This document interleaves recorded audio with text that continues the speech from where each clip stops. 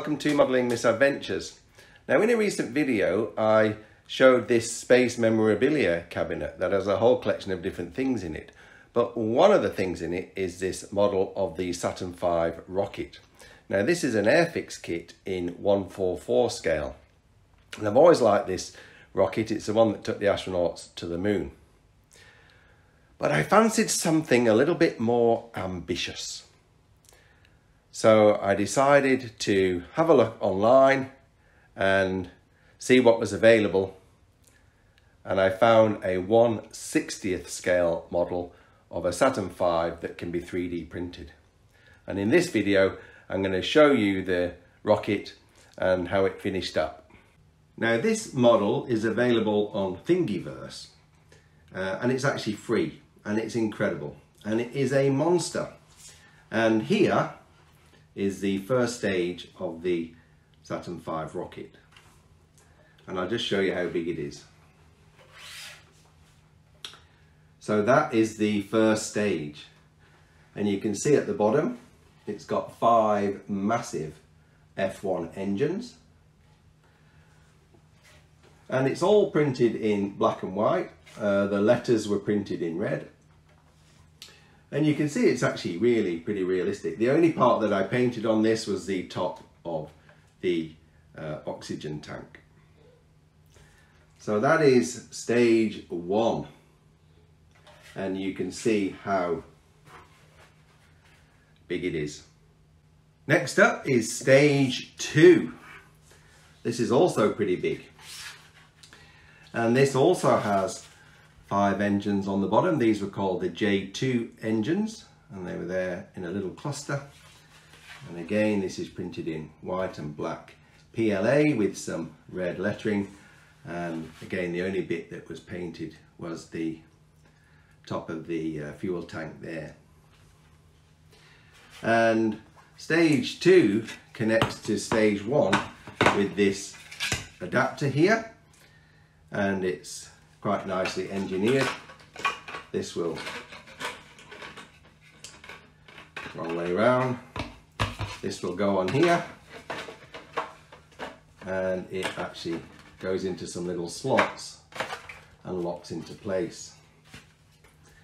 And that is how the stage 2 is connected to stage 1. The next part is stage 3. Now you can see the rocket's getting smaller as it gets towards the top. This one has a single J2 engine on it. I did paint this part green to make it more realistic.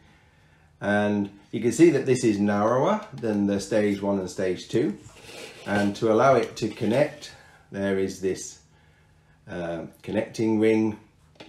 And this again slots on here. With some little slots, if I can find them, and locks into place like that. So that is stage 3. Sitting on top of that stage 3 is this part, which is the lunar module enclosure, and this was the part of the rocket where the lunar landing module was put, and it was in here with its legs retracted, and the top of this section opens out, and when the rocket was in space these would open, and that would allow the lunar module to be extracted. That actually happened when the rocket was on the way to the moon. So this 3D printed kit comes with a lunar module, and it's actually, for a 3D printed model, pretty good. It's fairly detailed. It's got lots of printed parts. The ascent module separates from the descent module. I used a couple of magnets just to hold the two together. And the landing legs do actually move in and out.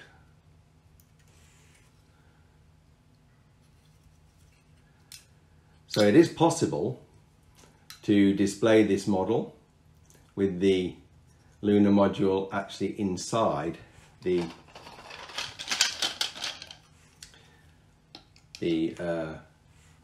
lunar module enclosure, like that.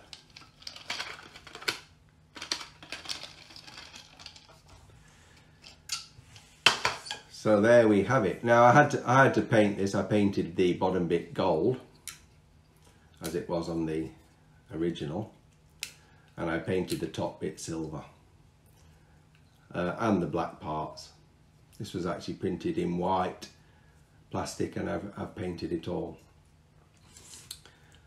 So it's not quite as detailed and precise as, say, an Airfix or a Revell kit, but I think for 3D printing it's actually pretty good. At the top of the rocket is the Apollo command and service module, and this again comes out very nice off the 3D printer. You can see the service module here, the silver bit with its big bell engine at the bottom, and then at the top the Apollo capsule or the command module, and this comes off. Again, I just put a little magnet on the bottom of it to hold it on, but the Apollo space capsule again is pretty detailed. You can see it's got panel lines, a hatch and windows engraved onto it, and even the docking mechanism at the top that allowed the Apollo command and service module to dock with the lunar lander in that configuration. So very nice details, and comes out really well. Right at the top of the rocket is this thing, which is the escape module or the escape mechanism. This sits on top of the Apollo command and service module like that, and in the event of some kind of failure during takeoff or the early phase of the flight, these little rockets here would fire and they would pull the command module away with the astronauts in it, and that would allow them to abort the mission. So again, that's printed very nicely, and it all fits together on the command module. Now, I haven't actually yet put this rocket together and stood it up as a full stack. I'm going to do that now and show you what it looks like, and I'll warn you, it's big. So here it is stood up in front of a door, and you can see it's nearly the height of the door. And we're going to have a closer look. And there it is, the mighty Saturn V.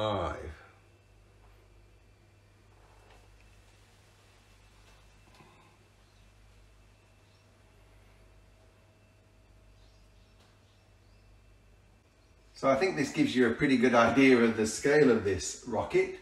It is just about a little bit taller than I am, and I am 6'1".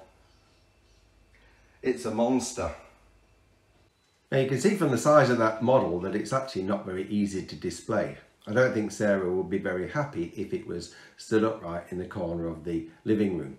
So I'm going to display it horizontally, and that's the way that it's displayed in the Kennedy Space Center in Florida. And I've made these little stands on the 3D printer. They're somewhat similar to the ones that they use on the real thing in the Kennedy Space Center. And I can't design things on for 3D printing. I just made this on the slicer using various shapes and fastened them all together. But they've come out pretty good, and it allows you to support the rocket in these gantries. So that's how I'm going to display it in the modelling room. Just to add a final bit of realism, I printed another couple of things on the 3D printer.